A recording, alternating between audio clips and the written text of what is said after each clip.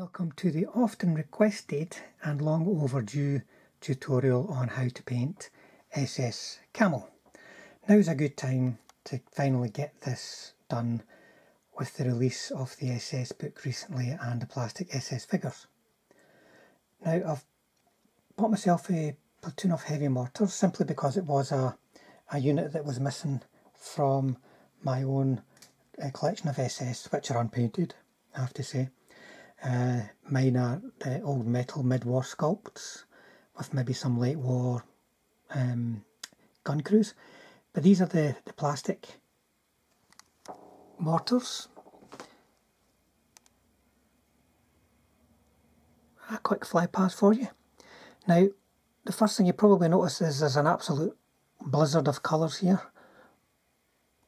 partly because that's what SS Camo really looks like, and partly because I tried a lot of different combinations before settling on what I'll show you just now. So the base colours I'm going to be working with are beige red and rose brown. The sort of traditional base colour that something I would have used myself in the past, I'll just put it down there, it is pale German Camo pale brown. Now you can see these are slightly richer versions of that, and the idea there is to give me greater contrast. And then the Camo blotches is flat earth and German Camo dark brown. If you want to add further blotches, I recommend the US field drab and German Camo bright green. And then for the dottiness, we have got light green and golden yellow. Now you put all these together and there's still 101 different ways of putting them onto the figure. Let's have a look at some ones that I did to begin with. Like you can see a guy here with the German Camo, if I can get any focus, German Camo pale brown tunic, but a beige red helmet cover. There we go. And you can see the difference. All the other colours are the same that's on top of the base colours, but you can see what a difference that camo base colour makes. And to begin with, that's what I was using on all of them. And I thought, a little bit too dark for me. You know me, at Panzer Schule, I like to keep things bright. You can see the loader here. He has got a pale brown undercoat on the tunic and on the helmet cover. And it ends up looking quite, I mean, it's more than adequate. And it's a blended kind of finish. But in the end, if I can just get some of these guys over, I've gone for these brighter colours so that I've got eye-catching contrasts between everything. But I'll show you painting with all three base colours. And also you can see on this guy's trousers there's also some Italian camo as a wee bonus at the end. Now these are the latest, shall we say, latest version of plastic the Battlefront are using. You need to use a sharp knife to clean it up, folks. Bear that in mind and watch those fingers, or you'll be peeling off more than plastic. And generally I find it takes paint very well, but all Battlefront plastics take paint very well. And as you see in the close-ups when I'm painting, there's plenty of detail.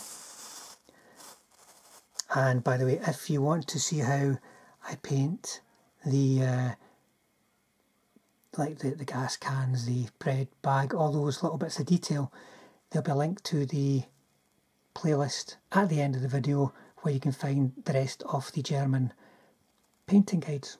So let's get stuck in.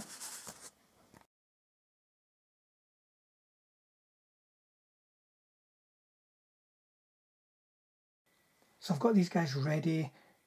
You can see they've got a mixture of rose brown and beige red undercoats for the camo.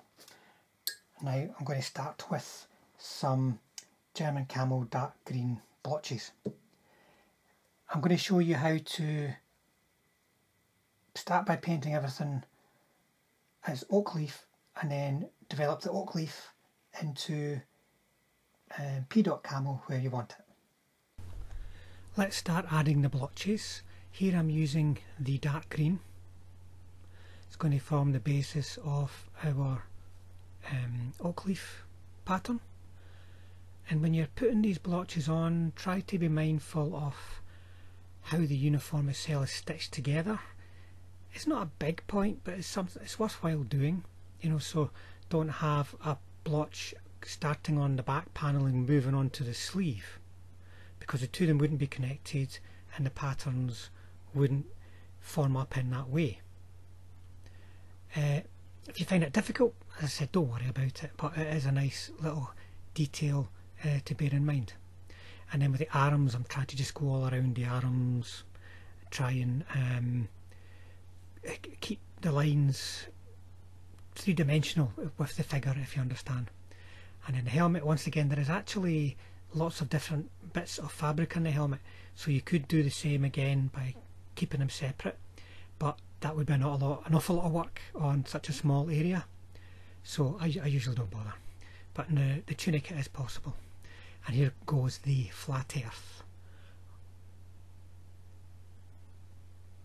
There you go, you can see how the base camo for the different choices of base colour is starting to change, and it's starting to change the intensity of the blotches as well. But it's quite a quick process doing this, folks. Then on to the helmet. The helmet covers are somewhere you can really make nice clear patterns compared perhaps to the tunics, which are got lots of different shapes and deeper areas. Now we're using the bright green, applying this quite liberally at the moment. We're not being too dotty because we're still aiming at creating oak leaf camo just now. You know, we can change the intensity of those bright blotches as we step up to the P-dot.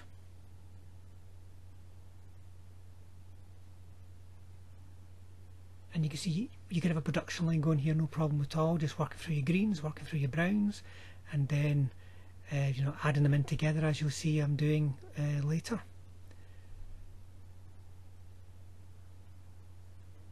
Here we've got a very, very nice contrast between that base colour, and then I'm adding in some darker greens. The contrast here between the base colour and the greens, as you can see, missed a bit. I'm always missing a bit. I've got to go back in and fix it.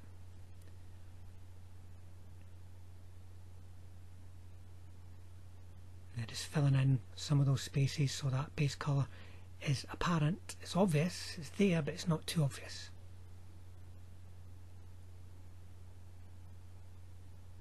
And then we'll add some lighter touches to those little spots.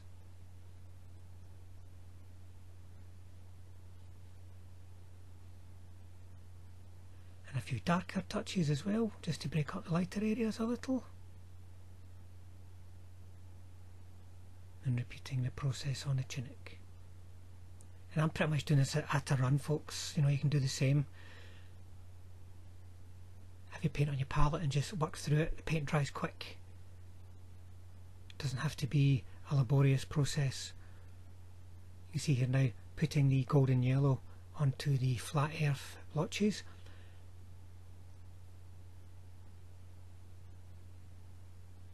That's a nice distinct contrast we've got going there as well, folks. You know, so you're going to appreciate the camo from a distance. From the distance of one brush away it might look a bit bright, but remember we're painting for the tabletop. And there's once again the different camo base. You can see how it's got a much more subdued finish to it, even with these bright colours going on.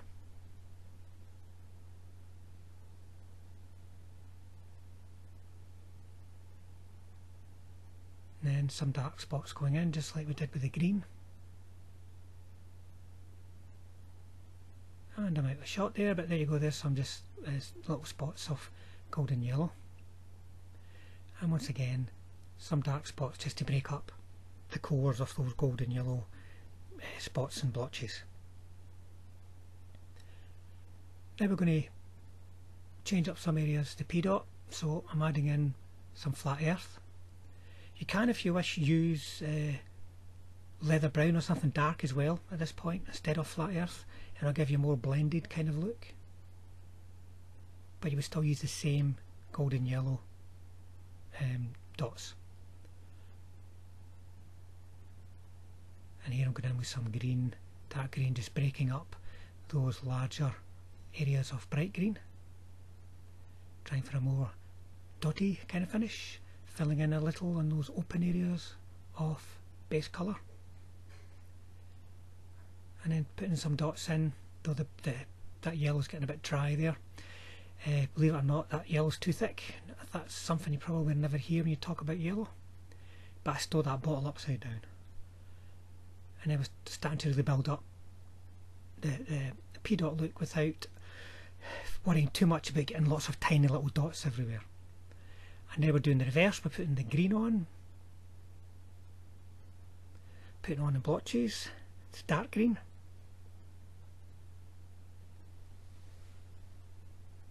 following the fabric stitching as we go.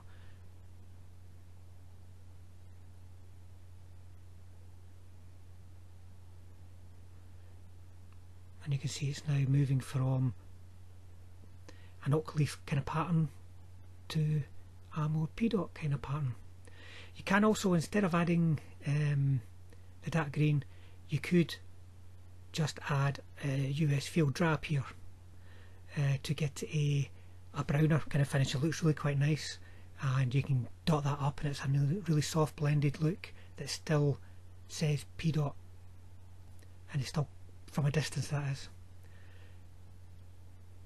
But you can see there's not a lot of effort required here. You just got to be careful you don't paint over what you've already done, and you leave sufficient amount of base coat for it to add to the mix.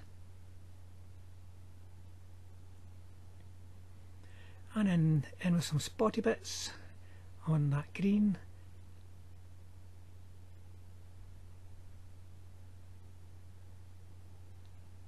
And we're getting a nice busy looking P-dot like finish.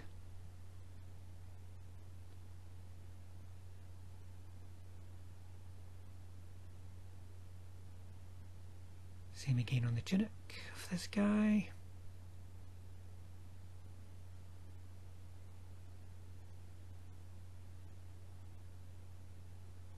And it's starting to come together now.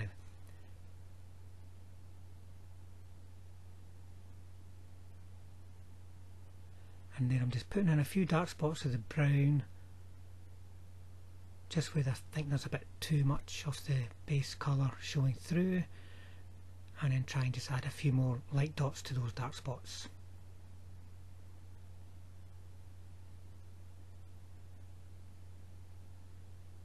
There's a lot of P-dot camo can just look as though it's a blizzard of dots, and that's perfectly good. I've done it myself, but here I'm just looking for something a bit different. You can see the guy in the left here, he's got a dark brown, not a flat earth blotches, and I've been a bit more dotty with them. Yep, you can see especially there, and that looks really quite nice as well. You can see the helmet there has got the flat earth, the jacket has got the leather brown blotches. Let's get a few of them on the little painting mount that I use, and there you can see all the different, well, the camera wants to follow the thing around the autofocus, but you can see all the different kinds of P-dot and oak leaf that you can get with those few colours, and they're nice and bright. Or if you want them duller, just use the pale brown, and you'll get a more blended kind of look that might accentuate the dots themselves a bit more.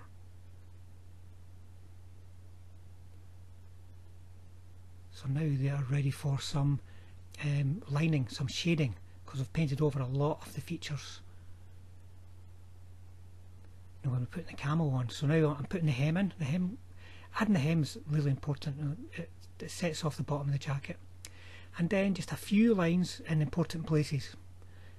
You don't want to put up a flurry of dark lines all over the place. Just a few lines to accentuate the most important shape and tidy up any equipment you've painted over.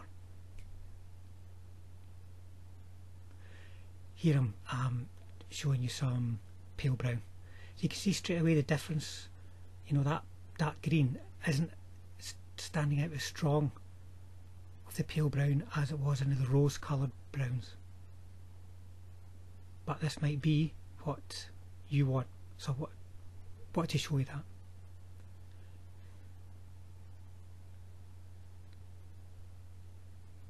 Now you can see on the helmet compared to the jacket.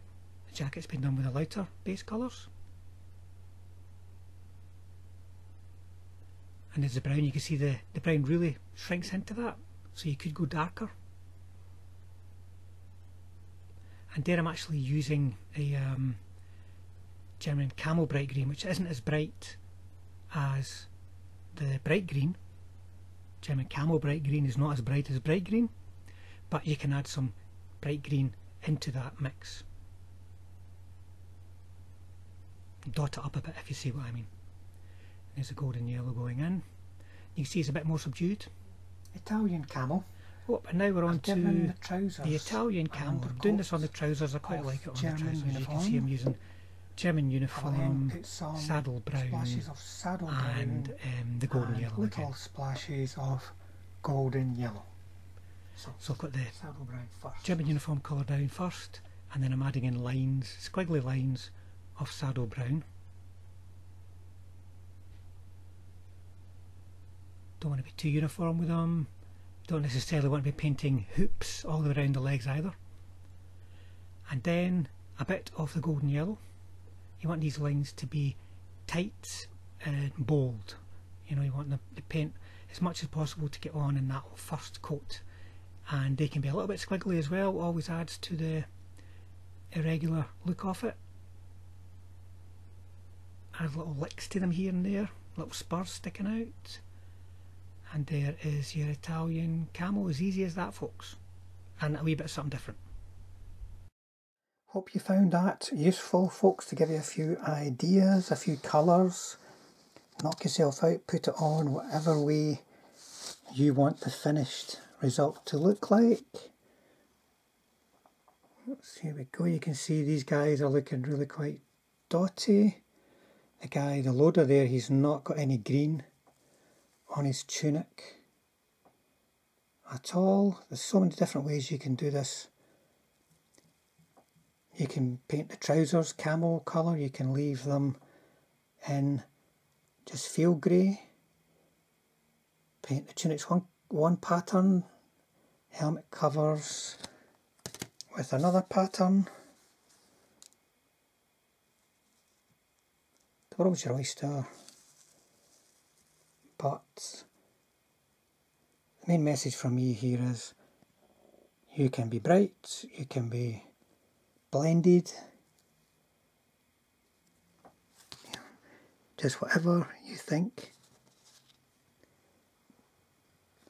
is the look that you're after. And hopefully this video will help you decide how you're going to go about painting your daunting SS companies. Thanks for watching, folks. If you enjoyed it, please like and subscribe. Plenty more Flames of War content on the way.